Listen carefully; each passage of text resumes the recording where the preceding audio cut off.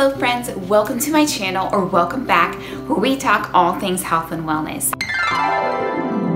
Today I'm going to be sharing with you a little bit about pregnancy and being on heparin while pregnant and why I am on heparin during pregnancy. And I just wanted to say once again that medical disclaimer, I am not a medical professional, and this is just speaking from my personal experience and just my personal choices with the interaction with the doctor that I work with.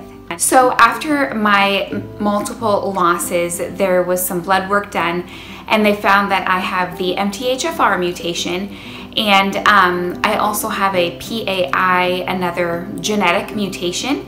And so that is why I am put on heparin during pregnancy. Now what's interesting is, as I have seen some other OB doctors, they have said, well, that's obsolete, heparin doesn't really do anything. And so I had another talk with my OB who I'm currently working with for the heparin, and just wanted some more research and data as to is this really effective? Is this really worthwhile doing? He said to do some research on the factor V, and this is in the same family with the MTHFR mutation. And what's interesting, if someone has the factor V mutation, they will treat it with heparin throughout pregnancy, but they won't with the MTHFR. And so in doing some of my research, I feel like there was still some conflicting data regarding this. With that research that I did find research and data that did prove and show that even in the second and third trimester with these mutations, there have been blood clotting complications with pregnancy. However, what he said just seemed to make sense, that the two different mutations, why are they treated differently if they're in the same family? And if it doesn't do any harm per se, then why not, for the life of your child, go ahead and be on heparin. One of the other influencing factors for me in choosing to go ahead with this pregnancy to be on the heparin is because after my multiple losses, we did have a rainbow baby, and I was on heparin the entire time. So to me, being on heparin is one of the factors that equals a successful and healthy pregnancy. And so that's why I just felt at peace to just go ahead, after talking with him and doing that research, just going ahead and continuing with the heparin for this pregnancy.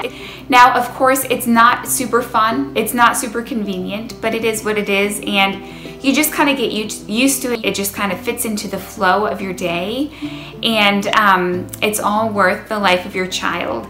So you have these 1 milliliter syringes. These are actually, they also use them for insulin. They just have like a tiny little needle. And then you insert them abdominally in the morning and evening every 12 hours. And you have to fill them with the little vial here. And so there is another option. You can do Lovenox, which acts 24 hours. So you would only need to do those once a day. The heparin you have to do twice a day because it's only effective every 12 hours. But with insurance coverage, the Lovenox is much more expensive, so we just go with the heparin. And of course, with these injections, and being that it is a blood thinner, it's a low-dose blood thinner that is not harmful to the baby. But with that, you do have constant bruising, constant black and blues all over your belly. So yes, it isn't pretty, but again, it's totally worth it. And you kind of get into a routine, and it takes less and less time as you get used to kind of how to fill it and then inject it and what have you. And you kind of find like sweet spots, certain spots in your abdomen that really don't hurt as nearly as much as other spots. So you just kind of fit it into the rhythm of your day.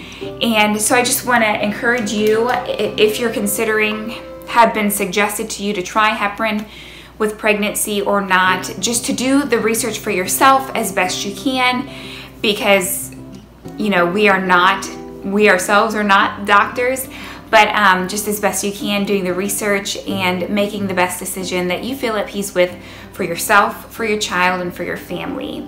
That's all for this week. Have a great week. We'll see you back next week. Take care.